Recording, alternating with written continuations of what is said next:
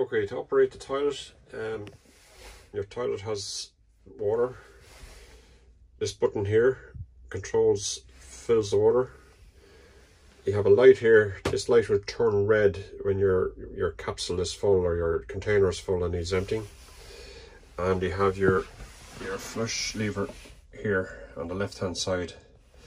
So to flush the contents, you turn this lever to the right. That opens the flap. It's very important that you always put this lever back and close the flap. When you close the flap, you go to the blue button.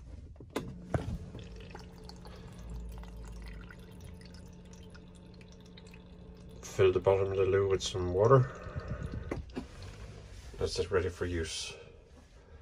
I'll go now and I'll show you how to empty the contents from the side. But again, this lever, just to remember, is crucial that this lever, again that's flush, that this lever is closed and that flap is closed before you try to empty the container at the side. To empty the loo, you come to the back, spark toilet waste, press the two buttons. This is a magnet, this hose is black. Then you have this, so this lever, you pull this up and you pull your contents out. When you have it out, this here, you loosen this to empty the contents in a suitable and appropriate location, generally at public toilet or there are facilities at the campsites. Obviously you don't empty the contents into storm drains or water drains because this is sewage rather than grey water. Make sure that when you're finished, you put the cassette back, make sure it's locked back in place,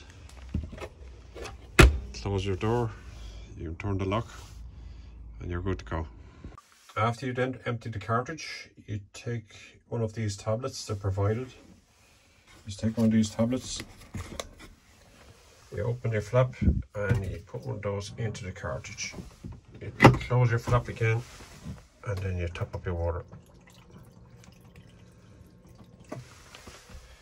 So again, really important to use these, one of these in the cartridge after every time the cartridge has been emptied.